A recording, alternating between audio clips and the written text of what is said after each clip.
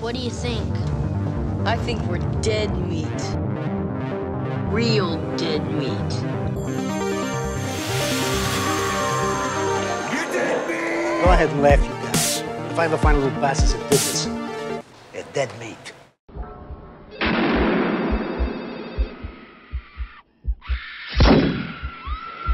Hey everybody, welcome back to What's Your Favorite Scary Movie, where I talk to people about their favorite horror movies. My guest today is former AEW World Women's Champion, Nyla Rose. Hey Nyla.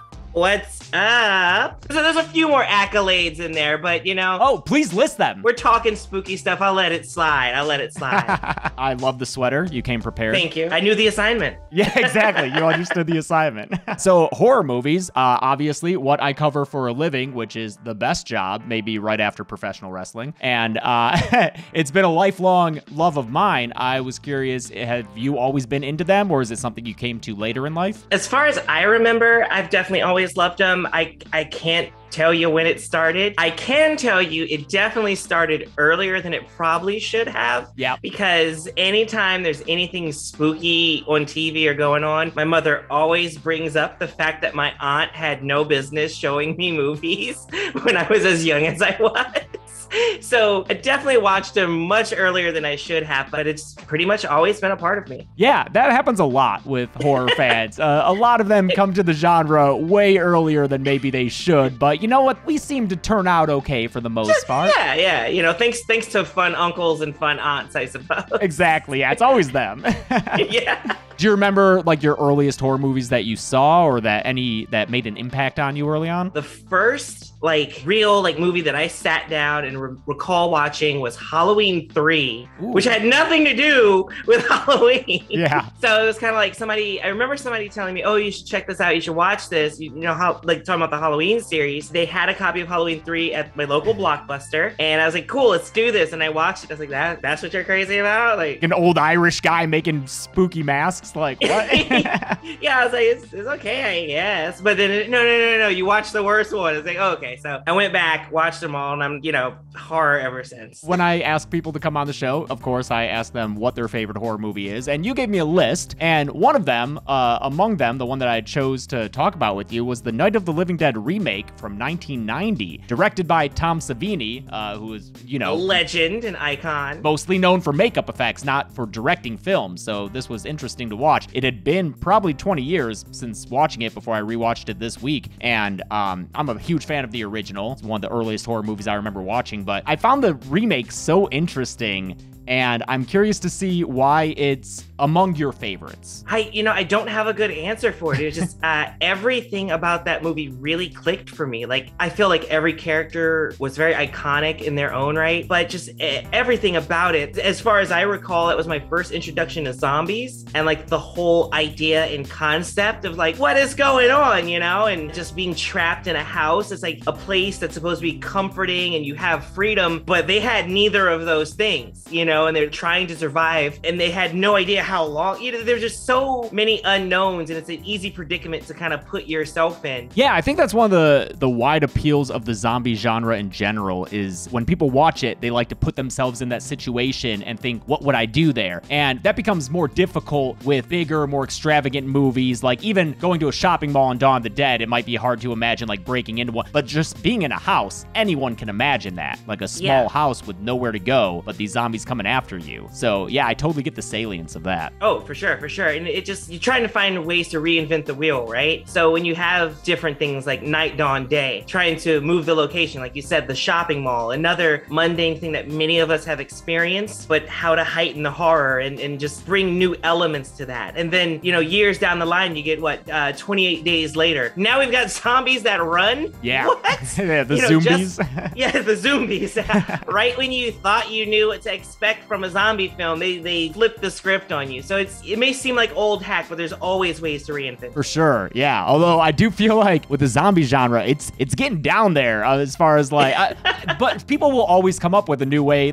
I may think, oh, we've done everything we can, but I'm sure in a few years there will be a new movie or TV show that is but have we tried this with zombies? Yeah, of course, of course. And I welcome it. I'm waiting for it. Bring it on. How familiar are you with the original Night of the Living Dead from 1968? Not too too familiar. I've definitely seen it. You know, I've definitely seen it a few times, but the remake holds a special place in my heart.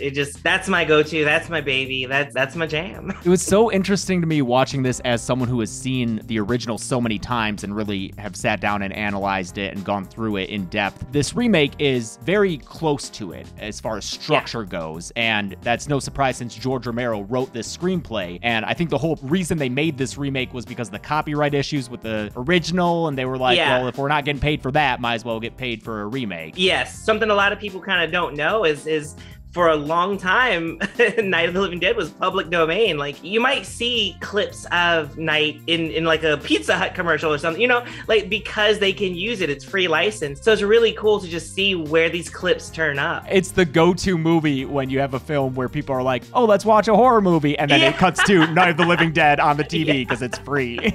So yeah, that was the reasoning behind this remake getting made. And yeah, Tom Savini directed it after George Romero's encouragement. It's so similar, but with some very modern updates. It doesn't feel like watching, for instance, the Nightmare on Elm Street remake, where you're watching it and it feels like a totally different movie and it just feels like remake. This feels more as though, I don't know, it's almost like it's a campfire story that you're really familiar with and someone is telling it again, but with a few embellishments. Yeah, that's a really great take on that. I like that expression. That's very much what it feels like. Almost, in a sense, a continuation of the story rather than, you know, a retelling. That's wonderful. I like that. Yeah, it's like a re-rendering. And I don't know if that's because the original is old enough to almost feel in the same vein as like the Universal monster movies, where it's just part of our pop culture DNA. It's something that we all know. So a retelling that's so close doesn't feel like a reboot or remake in the traditional sense. I think also its similarities help that sense. I was also kind of blown myself away with the realization that this remake in 1990 came out 22 years after the original, right? That would be like someone remaking Final Destination today. Like, that's the same time gap. And now you've made me sad. Right? So, I know. Thanks, everybody. Good night. It's been a wonderful...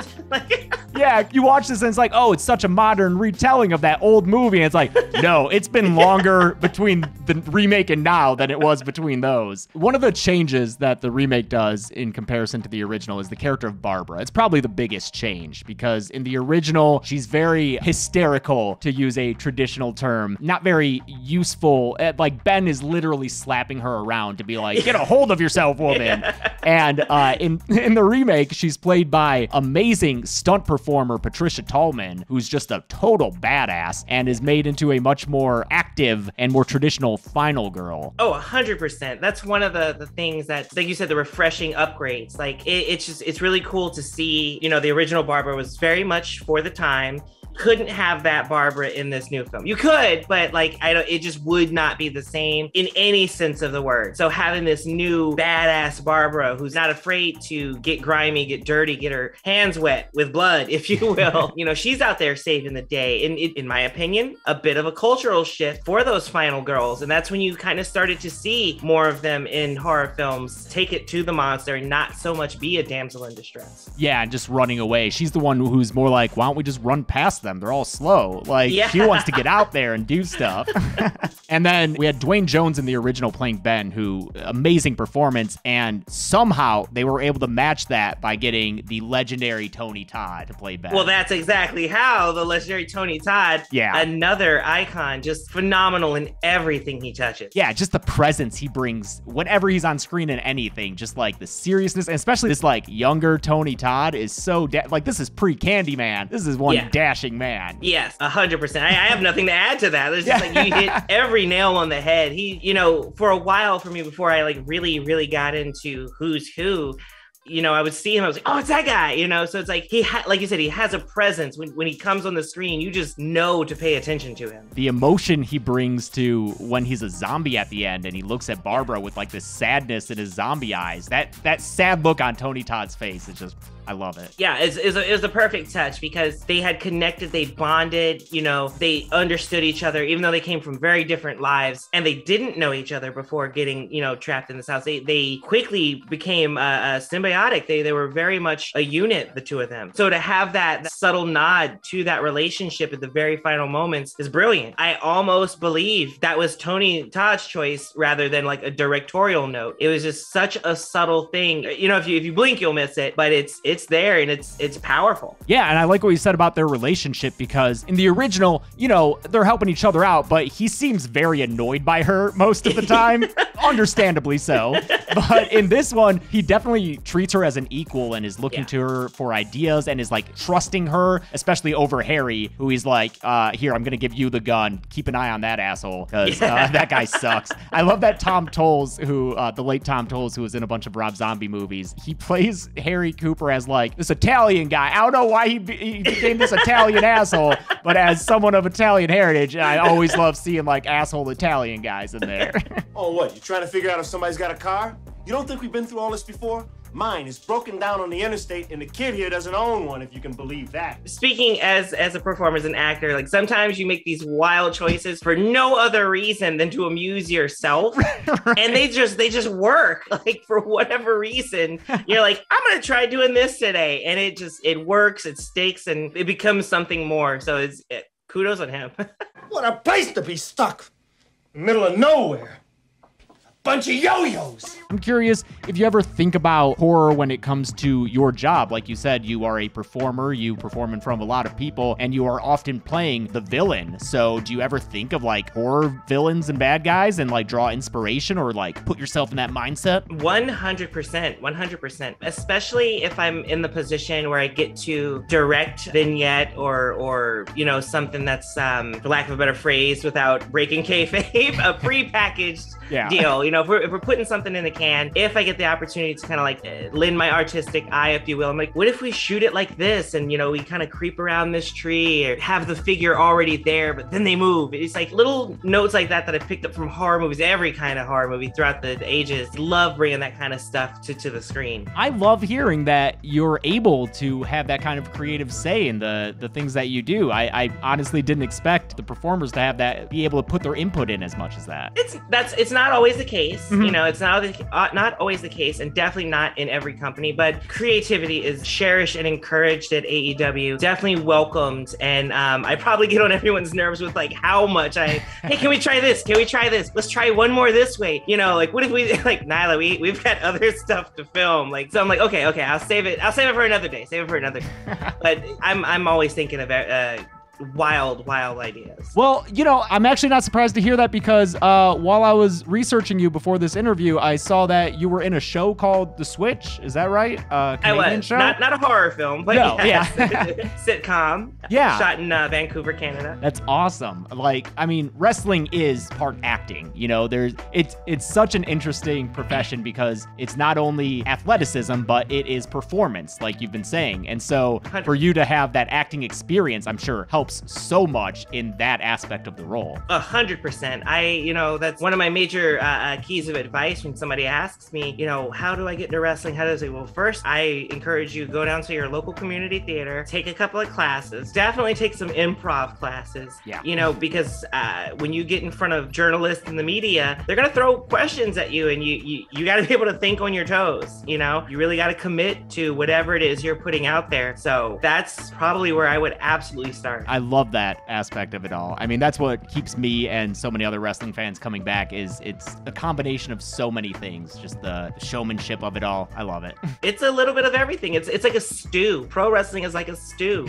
You've got like the rock concert appeal, the music, the fireworks, get the adrenaline going. Like I said, the performance aspect, the stunts, it's just high octane from start to finish. You get a little bit of everything. Are you ever interested in perhaps doing more acting in a non-wrestling capacity? More like screen acting? 100%. It's where I started. You know, acting and wrestling, always been passions of mine. I've skeletoned out a few scripts. Ooh, nice. About 2 horror scripts, if you will. Awesome. So I definitely waiting for the right time to really, really flesh those out and make something of them. Besides Night of the Living Dead, what are some of your other favorite horror movies? Because I know you gave me a whole All list of that I had to pick. All of them. Man, there's so many. Where do I even begin?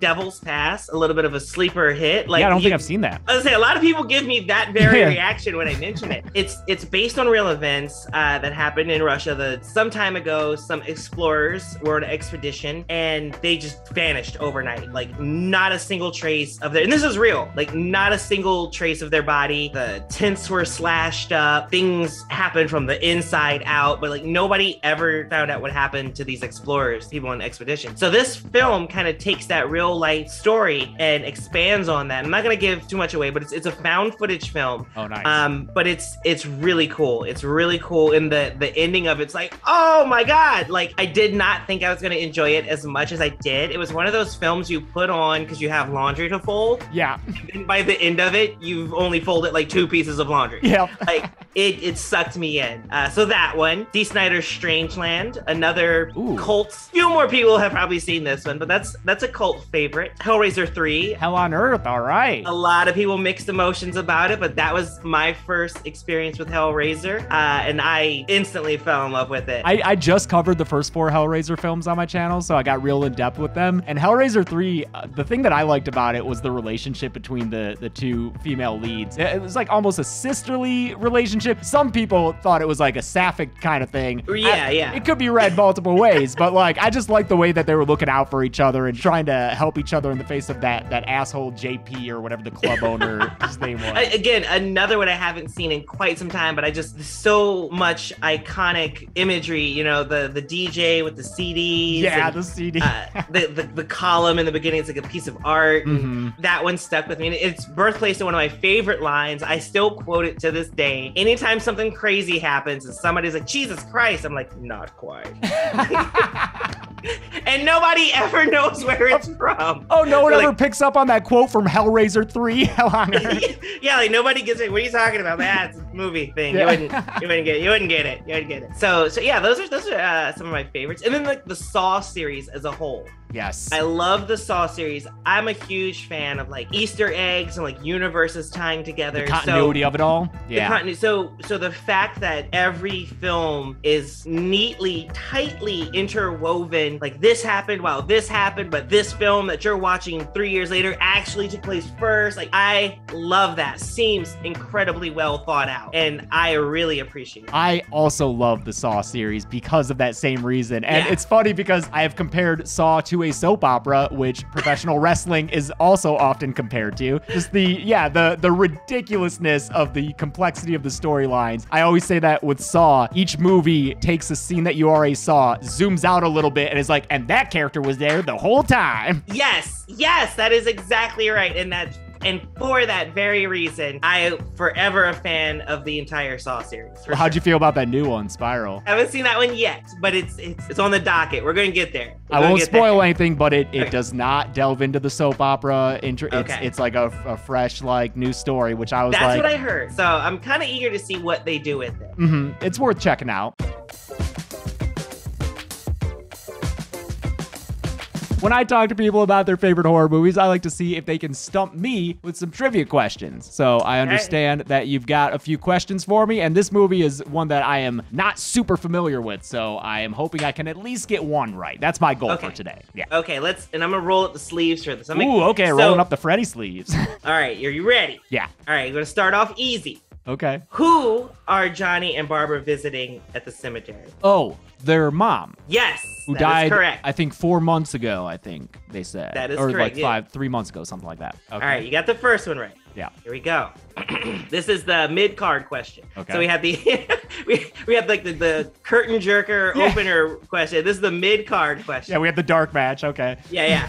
In which state is the movie set in? Oh, I'm not 100% positive, but I'm pretty sure it's still Pennsylvania, right? Damn, yes. Yes, okay. Romero Correct. is he's Pennsylvania guy, like Pittsburgh, like hero, so. Yes, and that was a little tricky because it's not explicitly stated at any time when that is. All right, this is I hope this is the gotcha moment. This is my like main event question. You got your finishing move here? Yeah, I want to call Mark Henry so he can hit you with this time for the main event, right? Because like this is about 13 minutes into the film, we are treated to an unexpected special guest, a cameo Easter egg, if you will. Who do we see that does not belong about 13 minutes into the film? 13 minutes in.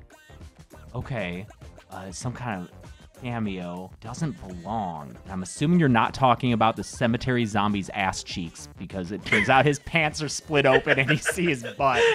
It's not his butt cheeks. No. Okay, not the butt cheeks. Okay. It is an actual person. It is a person. Okay. It is an actual person. What's interesting is that 13 minutes in feels like it's after that opening cemetery scene, like after Johnny, played by Bill Moseley here, which is awesome. I might be incorrect about the time. This is roughly 13 minutes in. Okay. It's near the beginning of the film. Okay. My guess is that it's the person who is walking up to them and saying, help me, and that you at first think, if you're familiar with the original, you're like, oh, that's the cemetery zombie. Oh, the cemetery zombie is talking, and then the real cemetery zombie comes in. Is it that character? No. Okay, I don't know. About 13 minutes into the film, okay, during that whole kerfuffle, we catch a glimpse of the camera operator in the door. Oh, well, in the reflection? In the reflection. Yeah. Okay, all right, you got me. I don't know if that counts. It's a bit of a trick question. That's why I tried to phrase it that way. Someone we're not supposed to see, a bit of an Easter egg cameo. Yeah. Hey, you know what? It's a screwy finish. They happen, you know? the screw job. Exactly. The cemetery screw job. Yeah, Vicky just came in and distracted me. I'm a heel, baby. That's what we do. That's what we do. Kind of a bitch. Well, good job. I almost went 3 for 3, but... Dusty finish. Nyla, thank you so much for joining me for this conversation about Night of the Living Dead and horror movies and pro wrestling. It's been so fun. It's been a pleasure. I'm going to go watch a ton more movies, and hopefully you'll have me back. Hell yeah, I would love to. Thanks a lot. Awesome. All right, see ya. See ya.